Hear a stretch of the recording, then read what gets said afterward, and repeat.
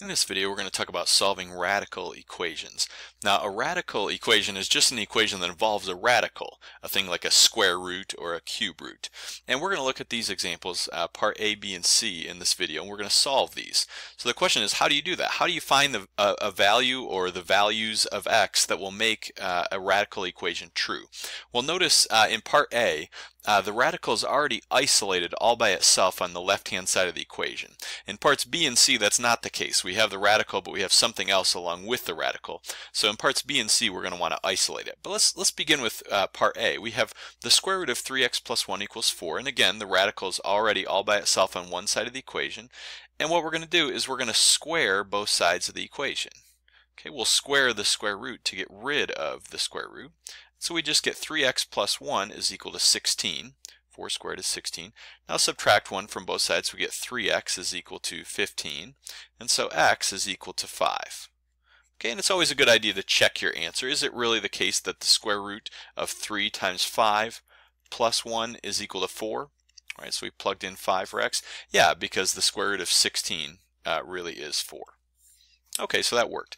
Now in this next equation, it's going to be a little bit more involved. We have 5 plus the square root of x plus 7 equals x. So what we want to do first of all is subtract 5 from both sides. So we isolate the radical.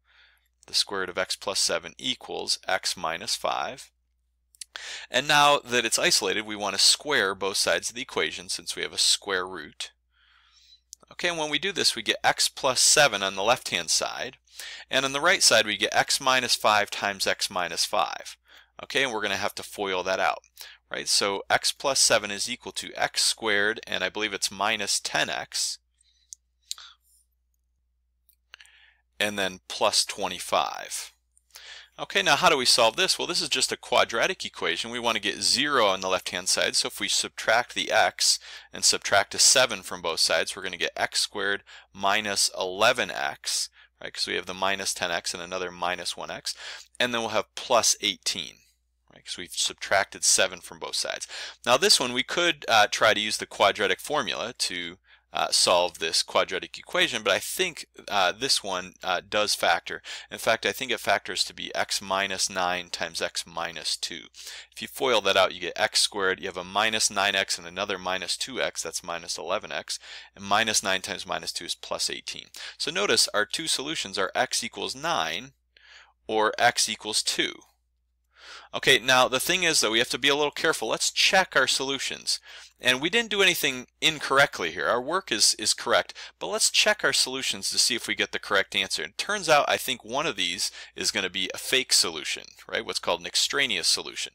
So if we plug in x equals 9, notice we get 5 plus the square root of 9 plus 7 is equal to 9. And the question is that true? Okay, well this would say 5 plus the square root of 16 is equal to 9. Is that true? Well, that just says 5 plus 4 equals 9, and clearly that's true. Okay, so when we plug in 9, we get a true statement. Now let's plug in the other solution here, 2, to check and see, is it really a solution? Okay, when we plug it in, we get 5 plus the square root of 2 plus 7 is equal to 2. Okay, we're plugging it in for x in the original equation. And this says 5 plus the square root of 9 is equal to 2. So this says 5 plus 3 equals 2. So that's correct, right?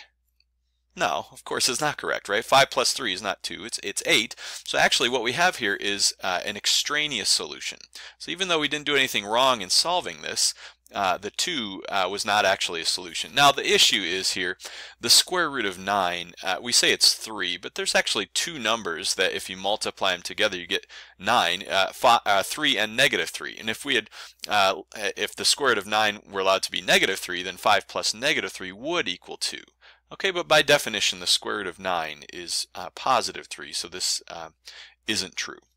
Okay, let's do one more. Notice the big thing in this one is that we have a cube root, right? We have a cube root of 6x plus 9 is equal to Well, if we subtract 8 from both sides, it's going to equal -3. Now, you might think, well, that's going to be impossible, right? We can't take a root and get a negative number as an output. Well, we can't take a square root, right? Like the square root of 25 is equal to 5. The square root of -25, you're going to have to use imaginary numbers, right? But the cube root, though, of something like -8, okay, the cube root of -8 is -2, because -2 times -2 times -2 is -8.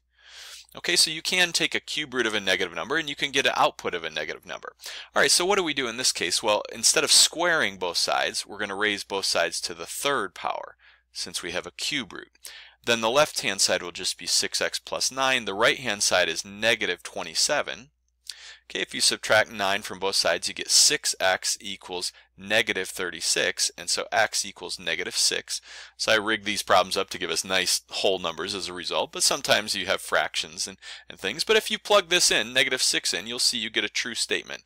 In fact, if you plug in -6 for x, you'd have -36 plus 9, that's -27, and the cube root of -27 is -3.